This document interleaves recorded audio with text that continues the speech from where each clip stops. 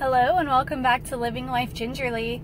So, fun thing with my hair now, I can put it in little bitty pigtails. I love it. I still have to keep all of this pinned though. As you can tell, it's super short. Anyways, so I just got done at the gym.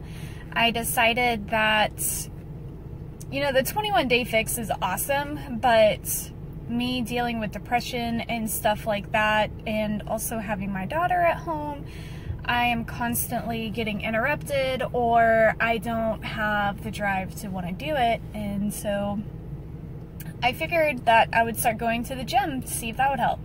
So far, this is day 2, and I am really enjoying it. I haven't been in almost 2 years. It'll be 2 years this August, I think. I was going to the gym regularly right before I got pregnant with my daughter, so it's been almost 2 years. I'm very excited also for the fact that the gym that I'm going to has a sauna, and it feels so good.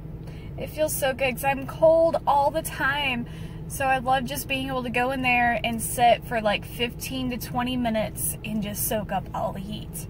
I'm surprised that you can't see any steam coming off of me right now. Alright, well, I guess I will talk to you later, friends. I just wanted a quick update, and I'm really sorry that I haven't really been posting a lot lately. So last week, my mom has started a new job, and so last week and Monday, she had training and classes that she had to do during the day. So that was one part of the reason why I wanted to do the 21-day fix, but also with her being gone, that all last week was not very good. I didn't get a break from my daughter until my husband got home, which was rough, to say the least. So anyways, that's partly why I have not been posting very much. Anyhow, well, I'm gonna get off of here, get home, and get some food in me. I am starving. My pre-workout snack is like graham crackers and peanut butter, so that is definitely worn off.